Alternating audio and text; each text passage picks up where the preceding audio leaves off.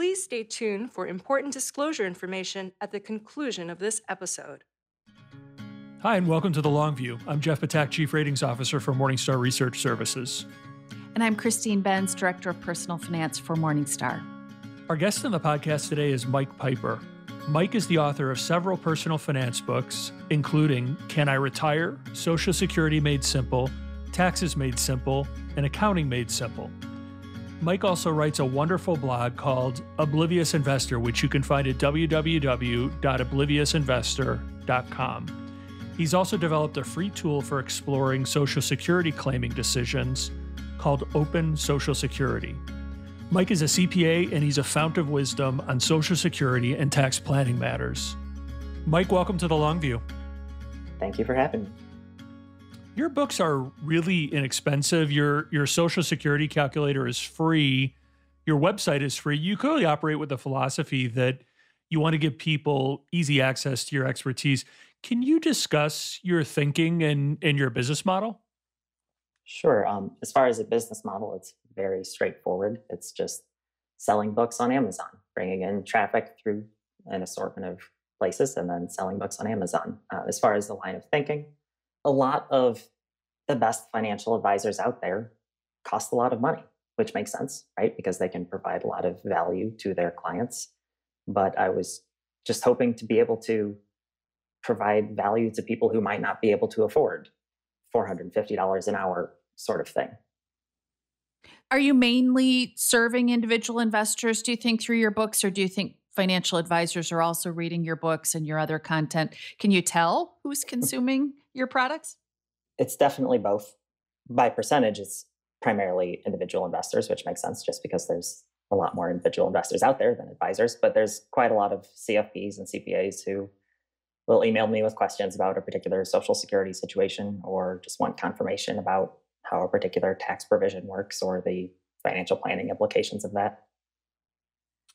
Let's shift to talk about Social Security, which is one of your areas of expertise. Everyone who pays even passing attention to Social Security has heard the advice to delay filing for Social Security until some later date. So let's discuss the benefit one gets when delaying. Can you talk about that? Sure. It's pretty straightforward. The longer you wait, the larger your monthly benefit will be. If you wait all the way until age 70, your monthly benefit will be roughly 3/4 more than it would be if you filed as early as possible at age 62. But of course, that's a trade-off, right? The longer you wait, the fewer the number of months that you'll be collecting that larger benefit. We sometimes hear the benefits increase you get by delaying Social Security described as a return. In fact, you even called me on this, Mike, one time. You said, stop saying that. People may have heard you pick up an 8% benefits increase for each year you delay past full retirement age. Why do you think that's the wrong way to frame it, as some sort of a return pickup, and even just plain wrong that you get that 8% return increase? How can people quantify the benefit enhancement they get from delaying? Yeah, it's the reason it's not a return is because in order to calculate a rate of return, we need to know how long you're going to be receiving the series of cash flows in question, right? And if you think of an easy example, imagine somebody who decides to wait until age 70, so they don't file for benefits, and then they die at age 69. Well, they obviously didn't get an 8% return. They got a negative return because they never collected any cash flows. They gave up cash flows and never received any cash flows in return. So it's clearly not a positive return at all. And so we can calculate expected rates of return given various mortality assumptions, or in hindsight, we can calculate what a person's rate of return would have been once we know how long they ended up living. But the only way for it to be an 8% rate of return would be if you lived forever. Then it would be an 8% rate of return. So I sometimes hear people talk about break-even analysis for Social Security. So, the thinking is, well, if I live until X age, then delaying will have been worth it. Is that sort of a constructive way to think about Social Security filing? I think I would say yes, it's constructive. It's intuitive, right? It's pretty easy to understand, but it's not the best way because by definition, a break-even analysis, you're only comparing two options at once. You're comparing filing at one age as opposed to filing at another age. And what you can do instead is just use a tool that does a present value calculation of all of the possible filing options. And that's going to be a much more thorough analysis. Also, of course, by doing a present value analysis, you're including foregone investment returns, right? Because if you delay filing, that means that you are probably spending down your portfolio at a faster rate. So those dollars that are no longer in your portfolio, you're missing out on the returns that you otherwise would have earned from them. So a present value calculation accounts for that. And so that's a tool you've developed and made available. Is that correct? My calculator, Open Social Security, does do that. It's not the only calculator that does that. Social Security Solutions and Maximize My Social Security are two other calculators that both follow the same approach of doing present value calculation. What are some situations when it makes sense to claim sooner rather than delay? Sure. The most obvious one is imagine a single person who is in very poor health, right? If you're 62 and you have a particular diagnosis that says that you're unlikely to live until age 70, well, you probably don't want to wait until age 70 to file for benefits. Another very common example is just that, frankly, in most married couples, the lower earner, it usually doesn't make sense for them to wait all the way until age 70. The reason for that, if you want to get into it, is that when the lower earner waits to file for benefits, it increases the household benefit as long as both people are still alive. So, in other words, the larger benefit that results from this person delaying, from the lower earner delaying, that larger benefit will end as soon as either person has died. And so we're looking at a joint life expectancy, but it's a first to die joint life expectancy, which is by definition shorter than either of the two individual spouses' individual life expectancies. And so because it's a shorter life expectancy, it's a shorter period of time that we're on average going to be receiving this benefit. So it's not usually advantageous for that person to delay for very long. But of course, the age differences between the two spouses and other various factors can come into play.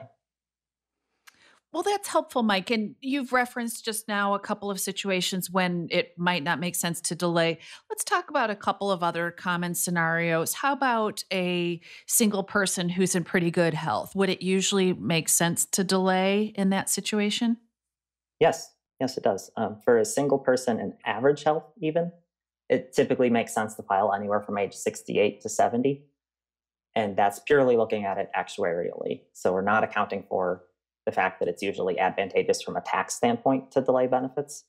It's also not accounting for the fact that delaying benefits is helpful from a risk reduction standpoint because you're getting longevity risk protection when you delay benefits. So for a single person in better than average health, yes, it almost always is going to make sense for that person to wait until 70. There are some uncommon exceptions, but it will usually make sense for that person to wait until 70.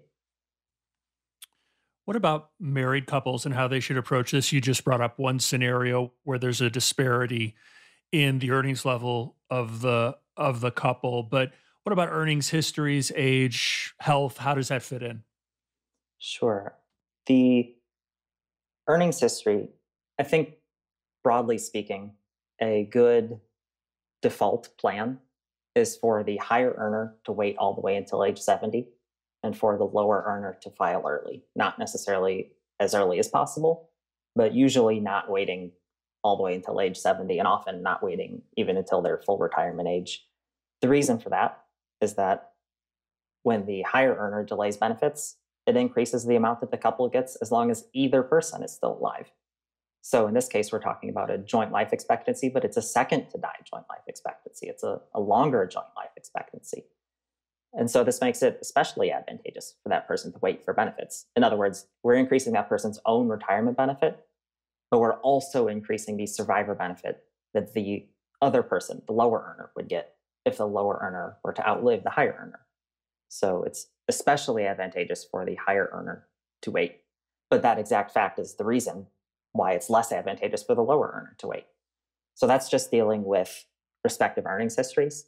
Once you look at age differences, essentially the younger your spouse is relative to you, the more advantageous it is for you to delay benefits, right? Because if we think about, let's imagine you are age 62. If your spouse is 10 years younger than you, they're age 52, well, that makes the applicable joint life expectancy somewhat longer. If they're 10 years older than you, so they're age 72, that makes the applicable joint life expectancy somewhat shorter. So again, just the older you are relative to your spouse, the more advantageous it is for you to delay benefits. And then as far as health, with that, it's a question of, again, how long will it be before one spouse has died? That's the question that's relevant for the lower earner.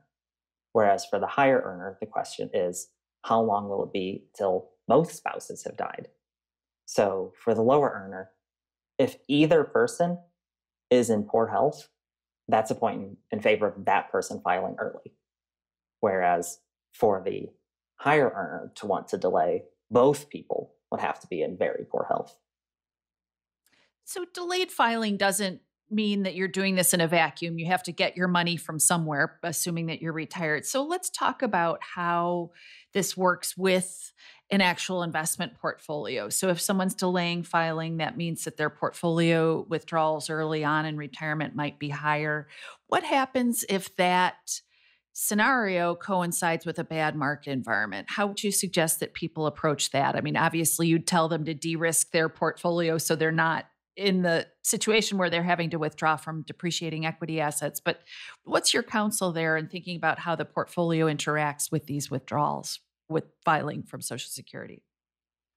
What a lot of people have started to talk about in the last few years, Steve Vernon, for instance, is an actuary who has talked about this concept, is creating a Social Security bridge, with the idea being that in advance, if you know you're going to be retiring at a certain age and then not starting Social Security until some later age, in advance you'll allocate a portion of your portfolio to safe assets to very confidently be able to provide that extra spending from the portfolio until that Social Security benefit kicks in. So for instance, if it's going to be 7 years between the date you retire and the date your Social Security benefit is going to start, then you might create a 7-year bond ladder or a 7-year CD ladder to be able to very safely provide that additional level of spending from the portfolio, so that way you're not risking this very bad outcome where you're spending from an equity portfolio at a high rate, and at the same time the equity portfolio is declining rapidly just because you get unlucky in terms of the timing of a bear market. So by creating a portion of the portfolio that's specifically dedicated to the extra level of spending until Social Security kicks in, you're essentially alleviating that risk. And I would actually point out that Steve Vernon, someone you just mentioned, we interviewed him on a previous episode of The Long View. I think it was episode 73. So those interested in his work can listen to episode 73 and hear more about some of the strategies that he has written about and talked about previously. I wanted to switch gears and talk about variables. Your calculator, which you referenced earlier, maybe that it factors in that some of the other calculators that you mentioned before wouldn't factor in. Maybe sort of what some of your secret sauce, so to speak, when it comes to your calculator? There's a lot of calculators out there that frankly are not very good at all. That's what most of the free ones are. For instance, a lot of them don't account for survivor benefits at all, which it's effectively worthless for a married couple. But there are two very good ones other than mine that I know of. They're both paid. One is Social Security Solutions, and the other is Maximize My Social Security. And they're both created by people who are very knowledgeable about Social Security, and they account for all the various complications that my calculator accounts for: the windfall elimination provision, government pension offset, minor children or adult disabled children, and so on. The one thing, though, that I think my calculator does better than any of the other calculators, at least that I have seen, is that it doesn't force you to pick the age at which you are going to die. It lets you use an option. Basically, you can pick different mortality tables. And so it can account for the fact that you don't know when you're going to die. It can account for the uncertainty involved. For a single person, frankly, this difference isn't terribly important, because what you can do is you could just look up your life expectancy and then use that as the assumed age at death. in one of the other calculators. But for a married couple, an intuitive way to use the other types of calculators where you pick how long you're going to live, an intuitive way to use that is to look up your life expectancy and look up your spouse's life expectancy and plug those in as the ages at which you're going to be assumed that you're going to die. But what that does is that it dramatically understates the value of the higher earning spouse delaying benefits, and it dramatically overstates the value of the lower earning spouse delaying benefits. And the reason for that, there's one example that I use frequently just because the numbers are easy to remember. If you imagine a same sex couple, let's say they're both men and they're exactly the same age, and now they're exactly age 62, so they're trying to decide whether to file for benefits or not. For this couple, for a male in average health at age 62, the remaining life expectancy is pretty much exactly 20 years, so until age 82. So if you put that in, you assume that both spouses are going to die at age 82. Well, that's not actually the most likely outcome. Most people don't die exactly at their life expectancy, right? And what's actually more likely is that once 15 years have elapsed, so once they are 77, it's more likely than not that one of the two spouses has died by that point. But on the other hand, the most likely outcome is that one of the two spouses is alive at least for 25 years, so at least until age 87. So the lower benefit is going to be collected on average until age 77, and the higher benefit is going to be collected on average until age 87. And if you're just using the individual life expectancies, you're assuming that both of those benefits end at age 82. And in each case, that's going to be off by approximately 5 years on average. So a calculator that forces you to pick the age at which you're going to die, it can't really accurately reflect joint life expectancies, unfortunately. That's interesting. I want to talk more about taxes later on. And Mike, you know a lot about taxes, but I wanted to talk a little bit about Social Security taxes specifically, because I think that many people do not know how this works. So, what should people know as they're thinking about Social Security with respect to taxes? And also, what should they know about whether they can manage the taxes in any way that will eventually come due on their Social Security benefits? Sure. The thing to know about Social Security and the way it is taxed is that if your income is low enough, then none of your Social Security benefits will be included in your taxable income. But as your income proceeds through a certain range, and that range depends on whether you're single or married filing jointly, and it also, the size of that range depends on the amount of your benefits. As your income proceeds through this range, then every additional dollar of income causes either 50 cents or 85 cents of Social Security benefits to become taxable. And the reason this is so important is because it means that during this window of income, this range of income, your marginal tax rate is way higher than just the tax bracket that you're in, because every dollar of income is causing the normal amount of income tax due to your tax bracket, but it's also causing some Social Security to become taxable, so it's causing even more income tax.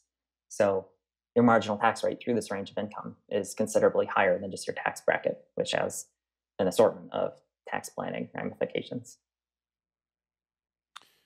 Maybe we'll switch gears and talk retirement planning for the next few minutes. You have a book called Can I Retire? And a lot of people in their 50s and 60s are probably asking that question these days because balances have grown thanks to the market.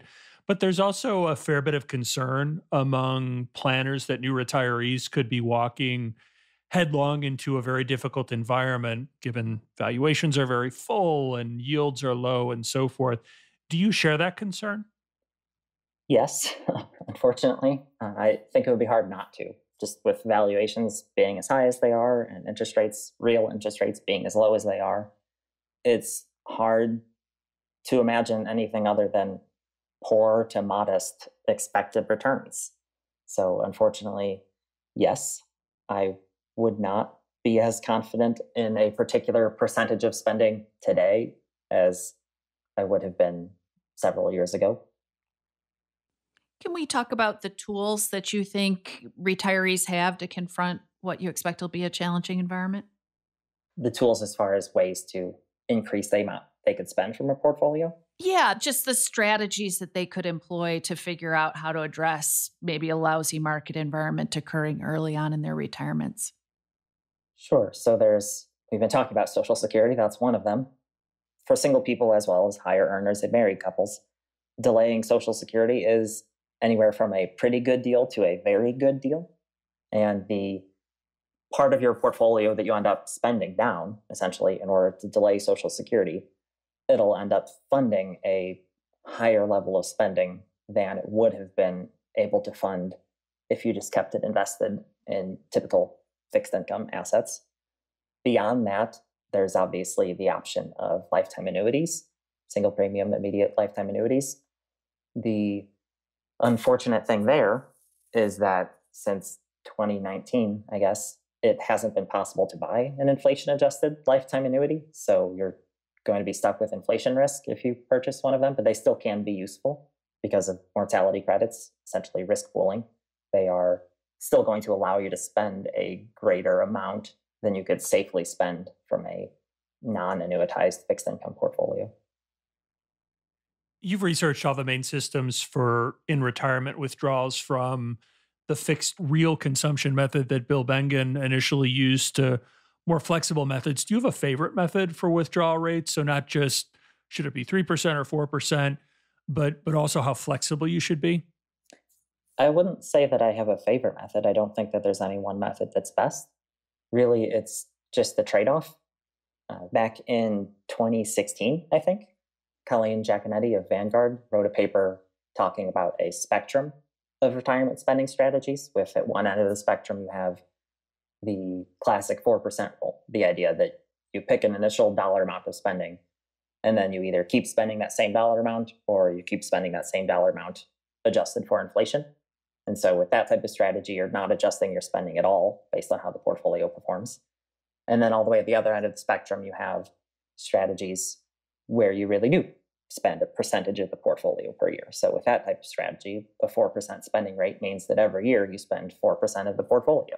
So, your spending is going up when the portfolio goes up, and it's going down when the portfolio goes down.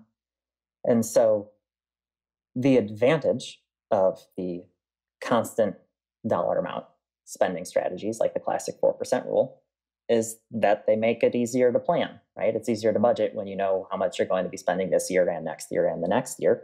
But the disadvantage is that you're more likely to deplete the portfolio because you don't cut spending when the portfolio declines.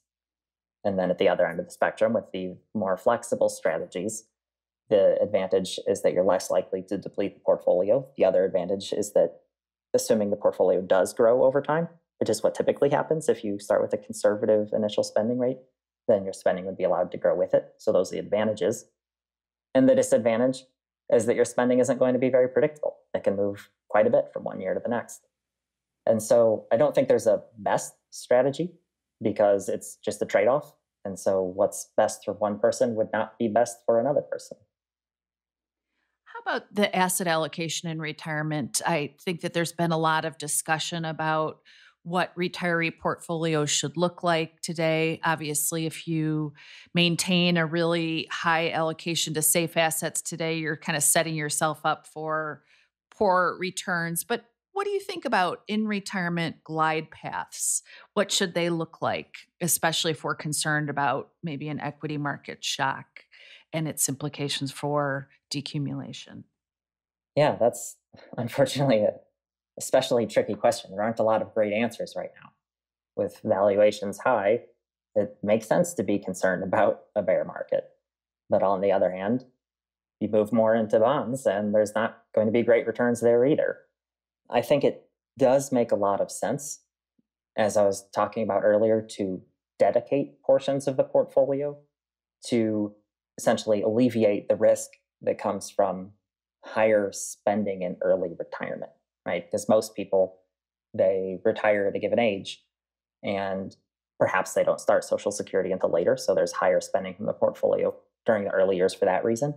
But then for a lot of people, there's also just the fact that people want to spend more in the first years of their retirement. So for those additional amounts of spending that are going to be coming from the portfolio during the early years, I think it makes sense to dedicate assets in something low risk, so CD ladder, bond ladder, something that's a good fit for the length of time in question. And so you will be depleting that portion of the portfolio. That's the plan, but it's not then an additional source of risk because you're not relying on equity returns for that portion of the portfolio to satisfy this piece of spending, essentially. So what that ends up resulting in is often a increasing equity allocation over time, but that's not necessarily because that's the goal. The goal isn't an increasing equity allocation over time. It's rather just that you have specific fixed income assets that you are intentionally spending down during the early stage of retirement. And because you're spending down fixed income assets at a faster rate, then it typically does result in the percentage of the portfolio that is in equities going up over time. In what area of retirement planning would you say you go against the grain where you think the conventional wisdom doesn't hold water? This is a tricky one. I think the biggest one, I wouldn't necessarily say that this is conventional wisdom, but it drives me bananas how often you'll see people say that if you're married, that's a point in favor of delaying Social Security. And it's just like we've been talking about, for half of married people, that's a point in favor of delaying Social Security. But for the other half of married people, that's a point against delaying Social Security. I tend to focus on Social Security. That's what comes to mind, just because that's what I deal with the most. Another thing that I really think is just nonsense. A lot of people you'll see sometimes, and I don't see this among financial planning professionals, frankly, very often, but you'll see it on the Bogleheads Forum, for instance, is this idea that Social Security is longevity insurance. That's its purpose. And therefore, you should get the most of it that you can. You should automatically delay until 70. And I've always found that to be nonsensical on its face, because just the fact that a type of insurance exists doesn't mean that you want to buy it, right? You can think of a million different examples where that's not true. Somebody in their early 20s, for instance, they're not married, they have no dependents. They could buy life insurance, but it doesn't mean that they should.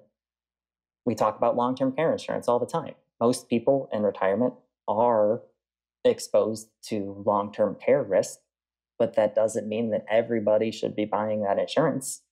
Or just when you buy a television at Best Buy or on Amazon, they're going to try to sell you essentially a tiny insurance policy on that television, but probably it doesn't make sense to buy it because it's profitable for them and you don't need insurance on your television. Most likely you're going to be fine. If the television dies, then you need to buy a new one. So just because a type of insurance exists doesn't mean you want to buy it. We need to assess the need that you have for that type of insurance and whether or not it's a good deal. And in a lot of cases, delaying Social Security is a good deal. But in a lot of cases, it isn't. It's a minority of cases, but we're not talking for 1% or 2% of people. It's a significant number of people for whom delaying Social Security is not a good deal, and sometimes it's a terrible deal.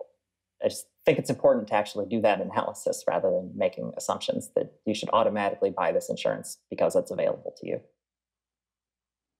You mentioned bond or CD ladders, Mike, and I hear about them a lot. And I get that they're precise, that they could address, sort of a specific time frame.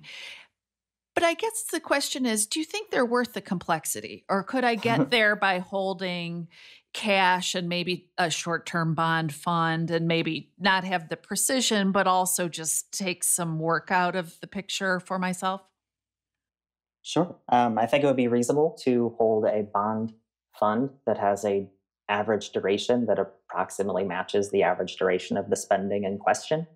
So for instance, if it's a 5-year period of spending, you're going to be spending more from the portfolio during these 5 years.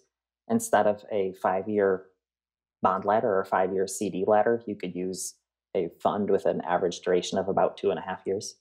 And it won't be as precise, just like you said, but it will be close and it will be less work. So sure. Let's switch over to discuss the intersection between taxes and retirement planning. One of the key decisions for retirement savers is whether to fund traditional or Roth accounts. You've written that you shouldn't bother trying to compare your marginal tax rate today with what it's likely to be in the future. So, what should people do instead? To back up a step, I do think that is the analysis that you should be doing. How does your current marginal tax rate compare to your future marginal tax rate? But I think it's important to be realistic in that if you are in your 20s or you're in your 30s, any detailed analysis to calculate what your marginal tax rate will be in your 60s or 70s, it's pointless. It's just a guess because there's so many. You don't know how your career is going to go. You don't know what level of savings you're going to accumulate. You don't know how your portfolio will perform. And so you don't know what size the portfolio will be for that reason. You don't know what legislative changes will happen between now and then. You don't necessarily know what your filing status will be, for instance. There's so much uncertainty involved that when we're talking decades in the future, there's really no way to say this is exactly what my marginal tax rate would be. I think it's entirely reasonable to just make a reasonable guess rather than even bothering with anything that you could call a calculation. And on the flip side, a lot of people ignore the actual calculation for this year. A lot of people just assume that I'm in a particular tax bracket. I'm in the 22% tax bracket. So that means that I must have a 22% marginal tax rate. But that's not how it works necessarily. There's all kinds of cases where your marginal tax rate is different or often very different from the tax bracket that you're in because our tax code is filled with provisions where a particular credit or deduction phases out over a certain income range, or a new type of tax kicks in once you hit a certain income range. And your marginal tax rate is going to be different than your tax bracket. One example is the American Opportunity Credit. It's a $2,500 credit for paying higher education expenses for somebody in their first 4 years of college, basically. And for a single taxpayer, it phases out over a $10,000 window of income.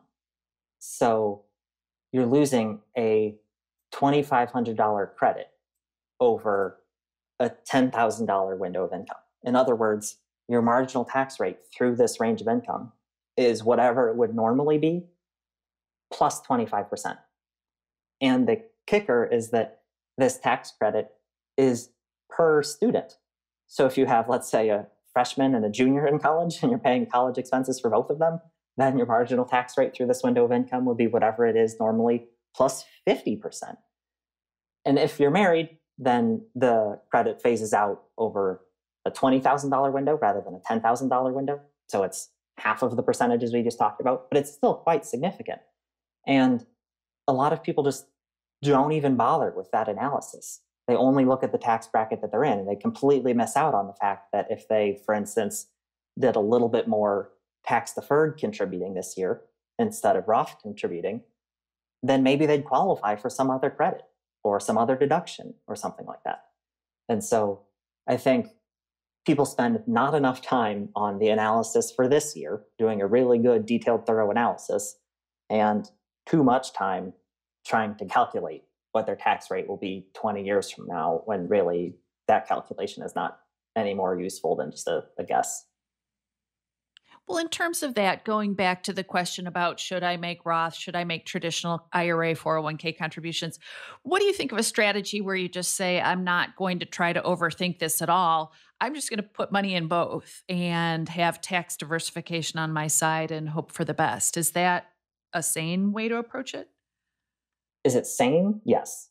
I definitely think it's sane. I wouldn't criticize anybody for doing that.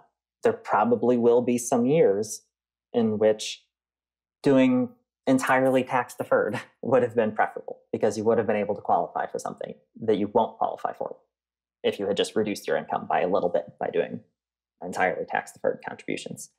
And then there's also, for a lot of people, this is less of a thing now because so many 401ks offer Roth contributions, but that's relatively newer. So for a lot of people, the tax deferred balances are way higher than the existing Roth balances, right? Because they've been saving tax deferred for so many years and much smaller amounts in Roth. And so for those people, I would just say that it probably makes sense, not necessarily, but if you're going to do a no calculation sort of plan, just to pick something easy and do it sort of plan, I would just go all the way in favor of Roth. But again, you're likely going to be missing out on some things in certain years. And there's no way to know that without actually doing an analysis.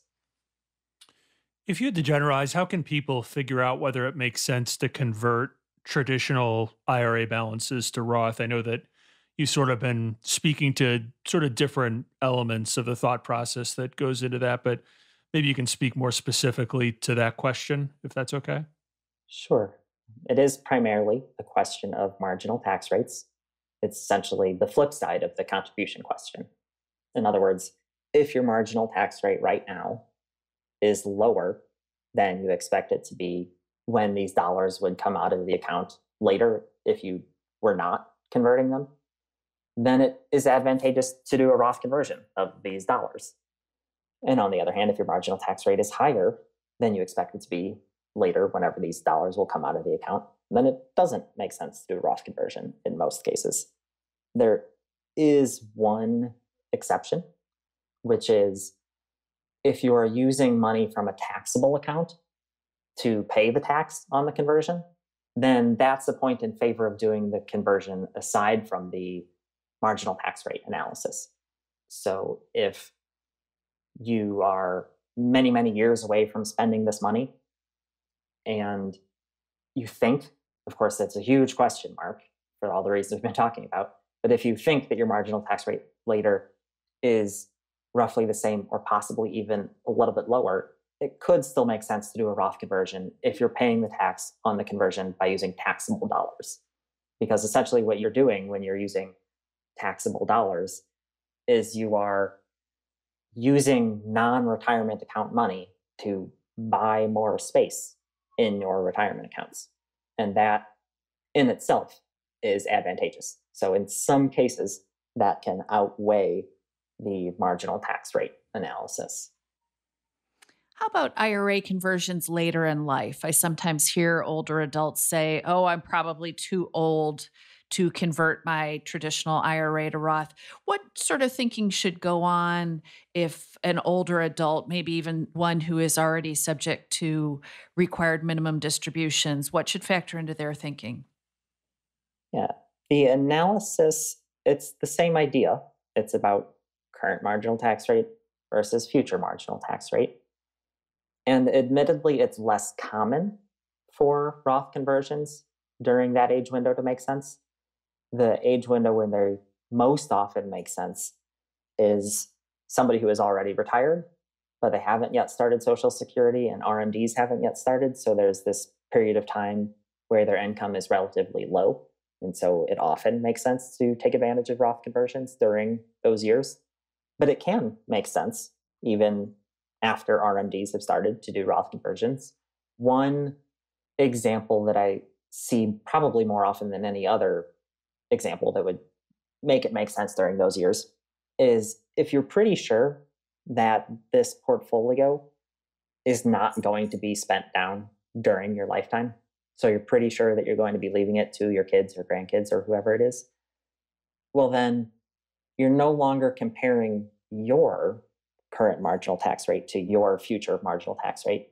Now the comparison should be your current marginal tax rate as compared to the marginal tax rate that your heirs would have when they would be taking the money out of the account.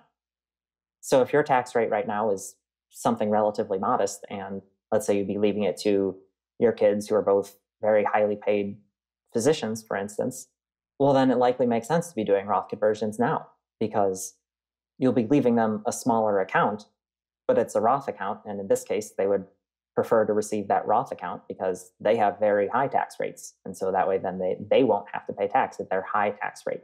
You are paying tax now at your lower tax rate instead of them paying tax later at their higher tax rate. Some of our listeners are likely in the fortunate position of having all the assets they'll need for their own lifetimes. So they're saving and investing for the next generation. What strategy should they consider to ensure that their assets will pass to their heirs while paying the last amount of taxes owed? Well, one is exactly what we were talking about, thinking about Roth conversions through the duration of your life. Another thought is thinking about which assets to be spending every year typically, tax planning is always case by case, but in most cases, taxable accounts are the least tax efficient accounts. So they're generally the ones that you would want to spend down first. And the reason they're the least tax efficient in most cases is because you have to pay tax on the interest and dividends that you earn in those accounts. So they grow at a slower rate. And so it often makes sense to spend down those accounts first while prioritizing leaving the other accounts to your heirs. But one major exception is if you have assets in a taxable account that have significantly gone up in value from when you bought them. So you have big unrealized capital gains, then it often makes sense to try not to spend those assets, right? Leave them to your heirs, and then they will get a step up in cost basis. Follow-up question on that, Mike, is one of the proposals under, I don't know if it's formally under consideration, but the idea that that step up would go away. And I want to broaden out the question just to discuss prospective tax changes. How much should people be spending time thinking about changes in the tax code before they're actually turned into law? What do you think about that? I love this question because so many people ask this question. And when I talk to tax professionals, overwhelmingly, we, so myself included, we struggle sometimes just to keep up with the current tax law. There have been so many changes this year that it's hard just to keep up to date with current law. We're not creating a million different analyses for what if this changes and what if that changes and what if that changes, because there's so many different possible changes that could happen. And the reality is that it's the details that matter, right? One example, we were talking about Social Security benefit taxation, and the thresholds that apply for that, they're not indexed for inflation. They've been what they are, I think, since 1983, if I'm remembering correctly. And so that's the thing that people mention sometimes. Well, maybe they'll increase that threshold. Well, in terms of tax planning, you would need to know what they're going to increase the threshold to. And the details make all of the difference. And so there's not really a lot to be gained from trying to guess what's going to be done with our tax code, because even if you get it 80% right, the 20% you got wrong could make the planning that you did harmful rather than helpful. So I don't think it makes a lot of sense, frankly, to be guessing at what changes are going to be made. And in fact, it's extremely hard. It's just like with the stock market where people think in hindsight, oh yeah, I saw that bear market coming. Okay, but were you so the 2008, 2009 bear market, if you were predicting it from 3 years in advance, that's not really useful. You had to get the timing right. It's the same thing here. If you're predicting particular change, but you're predicting it every year for 10 years and then they do it, well, that's still not that helpful. You have to get the timing right. And so it's so hard to guess at these things. And unless you can somehow successfully guess what they're going to change and when, it's not really very productive to be spending time on it, in my opinion. Point taken. But in terms of sort of overall trajectory, taxes are quite low relative to where they've been in history. So is it reasonable to expect that they'll go higher? And if so, what kind of adjustments to a financial or portfolio plan might make sense, realizing that, one wants to avoid kind of false precision? Sure. Yes, it's reasonable to think that taxes will be higher in the future, but it's hard to know what to do with that. Does it make sense likely to do somewhat more Roth conversions now or tax deferred spending now? Yes, likely. Or Roth contributions? Yes, likely. But exactly how much? There's no way to know. There's so much uncertainty involved that I don't think it's worth spending a great deal of time on. That's like I was saying with this analysis. It makes sense to be pretty precise with your calculations this year because it's actually calculations. You know what the tax code is for this year. But if we're talking about 20 years from now, there's no such thing as a calculation. It's just a guess. Wanted to ask about a really small bore tax question.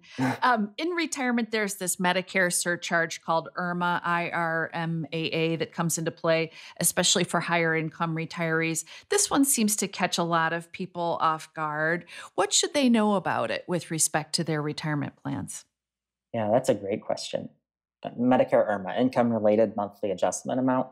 what this is it has to do with your Medicare premiums. And every year, your premiums depend on your income level from 2 years prior. So, person's 2021 premiums are based on their 2019 income level. And the critical thing to know about this is that it's not a gradual effect. There's just specific thresholds. And once your income crosses that threshold, your Medicare premiums 2 years from now go up dramatically by several $100s or more than $1,000 over the course of the year. So you can have cases where the $1 of income that puts you over that threshold costs you hundreds or literally thousands of dollars in some cases. So it's another one of those things that when you're doing your tax planning from one year to the next, if you can keep your income just below that threshold rather than just above it, that would be very advantageous to do so.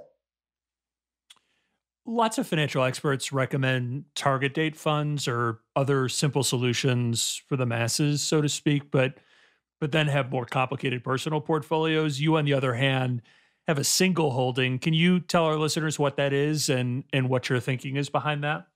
Sure. Our portfolio is entirely Vanguard Life Strategy Growth Fund. And it's not as if I think that the underlying allocation there is exactly the perfect asset allocation. It's good enough for us. It's close enough for us. And yes, our expenses would be somewhat lower if we were using individual ETFs. But I really like the behavioral finance, behavioral economics advantages that it provides, by which I mean, I don't ever have to think about it, really. I never have to go rebalance. So that's helpful when the market's going down, right? It might be hard to rebalance. It's doing it for me. I never have to think about whenever we make contributions. There's no thinking necessary. And I remember before using this fund, that's when I would always be tempted to tinker, so to speak, right? Like thinking, well, okay, so I'm about to make this contribution. Should I just put it exactly according to my investment policy statement? Or maybe doing it a little bit differently like this in one way or another would make sense. And that's when I was always tempted, so to speak, to stray from the path, I guess you could say. And this, it's just so easy. You just put the money in the same fund every single time. Nothing really to think about. And it's lower stress, it's less work. And for me, that's worth the extra cost that we are paying. How about a target date fund? Why would you opt for kind of a static allocation fund versus one that will definitely get more conservative as you get closer to your retirement date? Yeah, I think target date funds are great. So it's not a knock on them. Sorry, I should preface that. As long as they're low cost target date funds and they have a reasonable asset allocation. But for us, prefer the static asset allocation because I don't particularly anticipate broadly shifting the whole portfolio towards bonds as we get closer to retirement, but instead building a separate piece of the portfolio or separate pieces, just like we were talking about, separate pieces to allocate towards specific amounts of spending. So it's more of an asset dedication approach. And this piece of the portfolio will still be the equity piece of the portfolio and it still be there doing its thing. So I don't anticipate a need to gradually shift the portfolio towards bonds over time, according to our own personal plan. But that's not to say that target date funds are not a good idea. I think they're a great idea for a lot of people. Well, Mike, this has been a really informative and enjoyable conversation. Thanks so much for sharing your time and insights with our listeners. We really appreciate it. Thank you for having me. Thanks for joining us on The Long View. If you liked what you heard, please subscribe to and rate The Long View from Morningstar on iTunes, Google Play, Spotify, or wherever you get your podcasts. You can follow us on Twitter at SYouth1, which is SYOUTH and the number 1. And at Christine_Benz. George Cassidy is our engineer for the podcast, and Carrie Gretchick produces the show notes each week. Finally, we'd love to get your feedback. If you have a comment or a guest idea, please email us at thelongview@morningstar.com. Until next time, thanks for joining us. This recording is for informational purposes only and should not be considered investment advice. Opinions expressed are as of the date of recording. Such opinions are subject to change. The views and opinions of guests on this program are not necessarily those of Morningstar Inc. and its affiliates. Morningstar and its affiliates are not affiliated with this guest or his or her business affiliates unless otherwise stated. Morningstar does not guarantee the accuracy or the completeness of the data presented herein. Jeff Patak is an employee of Morningstar Research Services, LLC. Morningstar Research Services is a subsidiary of Morningstar Inc. and is registered with and governed by the U.S. Securities and Exchange Commission. Morningstar Research Services shall not be responsible for any trading decisions, damages, or other losses resulting from or related to the information, data analyses, or opinions, or their use. Past performance is not a guarantee of future results. All investments are subject to investment risk, including possible loss of principal. Individuals should seriously consider if an investment is suitable for them by referencing their own financial position, investment objectives, and risk profile before making any investment decision.